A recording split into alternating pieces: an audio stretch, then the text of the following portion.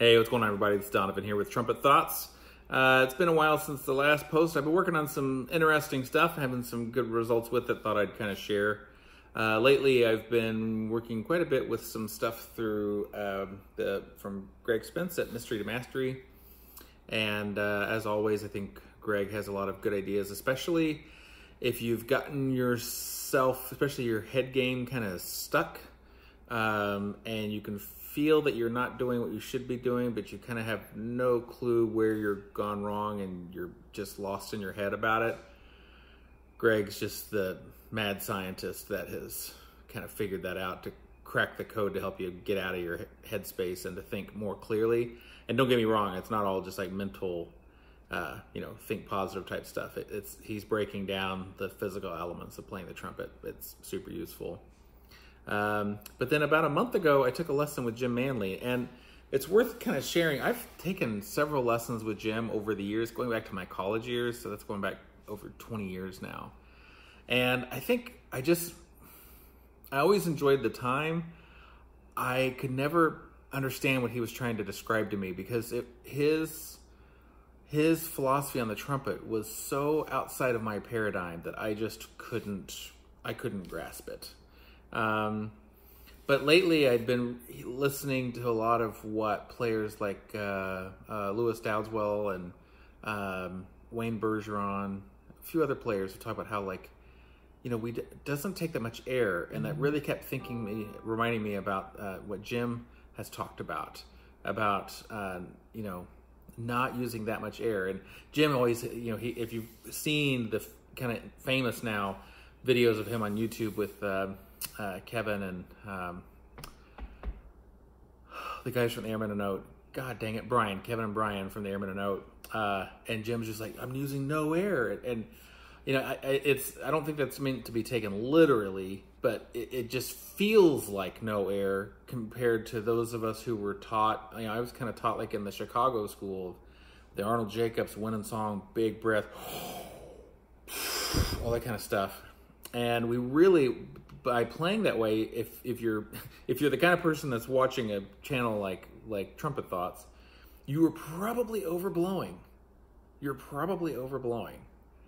And if you back way off on the air and get your lips in position to accept the air properly and efficiently, you'd be amazed at how easy it is to play with very little effort.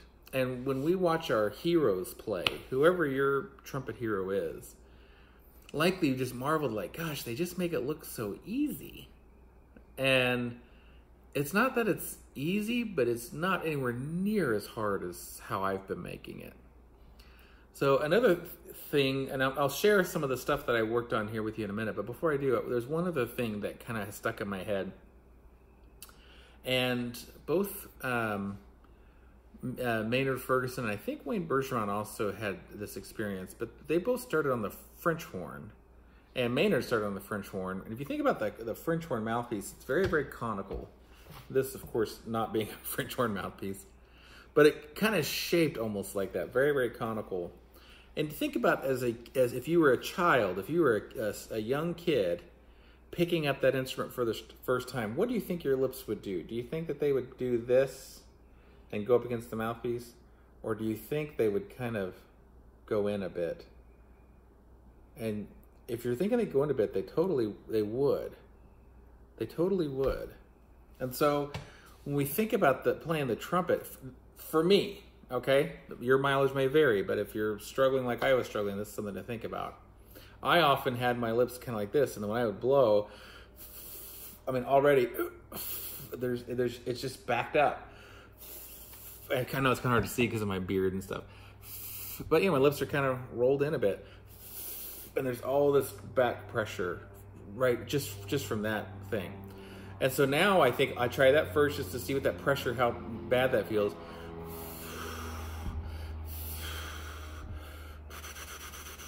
This is kind of a Greg Spence thing, Mystery to Mastery. God, how nice would it be to be able to play the trumpet where it felt like that? Never any harder than that. Sorry for my phone dinging here. How nice would that be?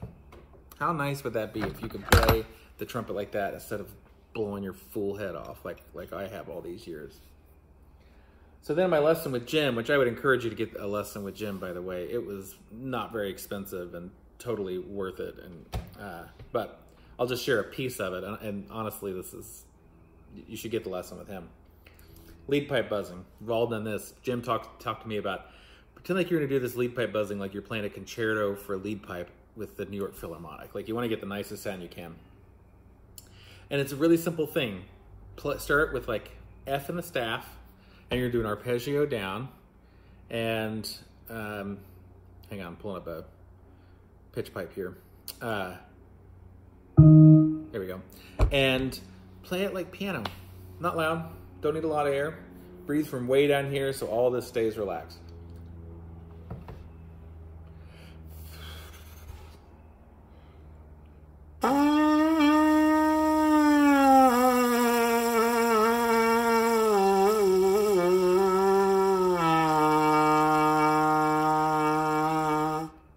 You can hear how there was spots in there where it didn't kind of come in clear, so I'm going to keep working on that.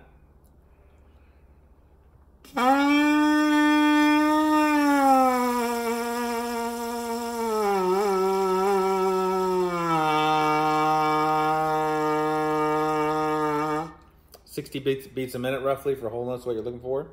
Go down to E.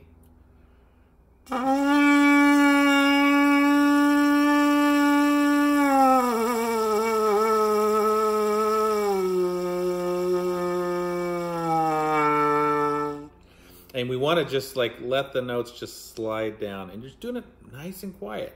It may sound louder on the camera, it's hard to know, but the lead pipe is not any louder than my voice is right now. E flat.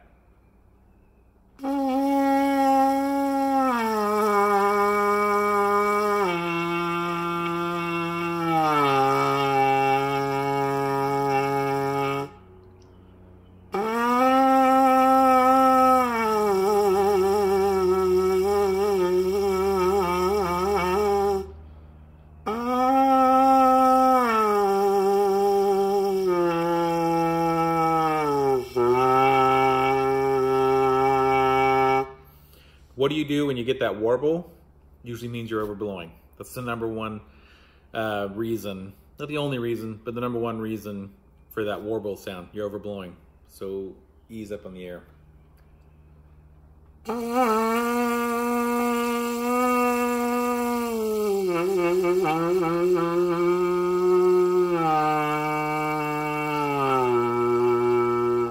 Then pedal C.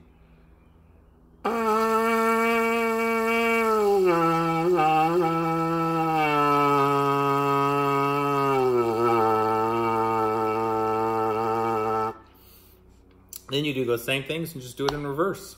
And I'm not here doing this for you to show you like I'm an expert. I'm doing this as like almost a practice journal for me. So same thing in reverse.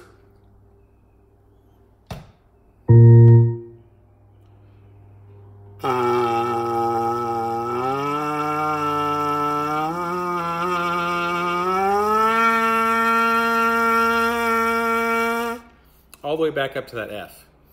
And what you're trying to do, this, unlike the stamp exercises where you're trying to do everything very squared off, this one you actually want to glissando everything. Because you want to make sure you're not making any real major adjustments here with your lips. It's all, when you have them in the right position and you're not using much air, these lips are open and they're creating the sound waves.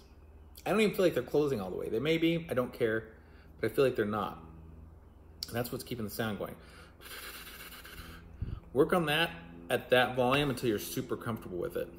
Then when you have that comfortable, you can start working on lead pipe buzzing in the upper register. And all I'm thinking about doing is using my ear and keeping that aperture tunnel kind of in position. I don't want it to do this. Sounds better when it's like that. And then I'm just bringing it slightly closer together and supporting from around my belly button. Just get just slightly more air pressure to get that ninth above. It's an octave and a step, so it's a ninth above. So let's get the right pitch here. So F in the staff, and then the ninth above it is a G.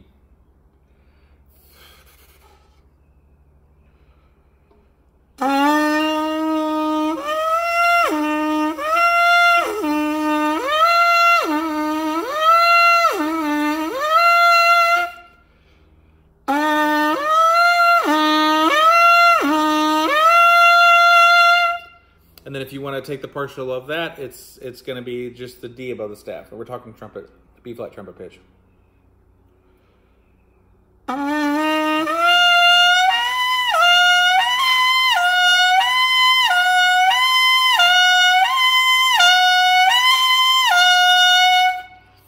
The goal is to really try to make that pretty easy, and that doesn't feel that difficult, and it's so much easier to play on the trumpet than without. So hopefully try some of those things, okay? If you're stuck in the head game like I often get, go check out Mystery to Mastery and work through his materials. He's got a free section that has so much content will blow your mind. But I can tell you, I've subscribed all the way up to his top tier level, which is only necessary when you get into that level of content. You can kind of up your subscription as you go. And I found it immensely useful for fixing some of the incorrect wiring I had in my head about how to play the trumpet.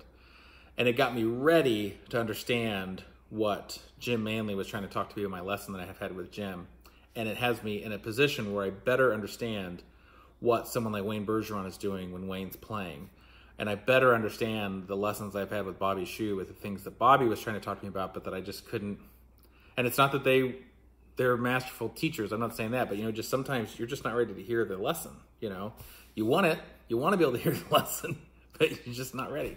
So anyway, give those things a try. Back up on the volume. If you're someone that even when you're just like air playing, if you get that kind of sound and hear all this back pressure and all that kind of stuff, feel all this back pressure, try just. Here was the key for me. Gosh, sorry, a long video, but I got to tell you this. Here's the thing for me. I saw a video that Wayne Bergeron did, and he talked about thinking of his lips like oboe reeds. And think about that mental image of what an oboe reed looks like. An oboe reed is two reeds. This could be a whole thing. It should be a separate video, really. Two reeds, they face forward. There's a hole in the middle. And the oboe player, when they make their embouchure and they stick that reed inside their thing, they firm around the reed, but they don't squeeze it shut. They have to leave that opening. If they squeeze it shut, the reeds won't vibrate. That's exactly what this is. Our lips are so much like an oboe reed. Anyway, that visualization helped me a lot. Hope it helps you. Good luck.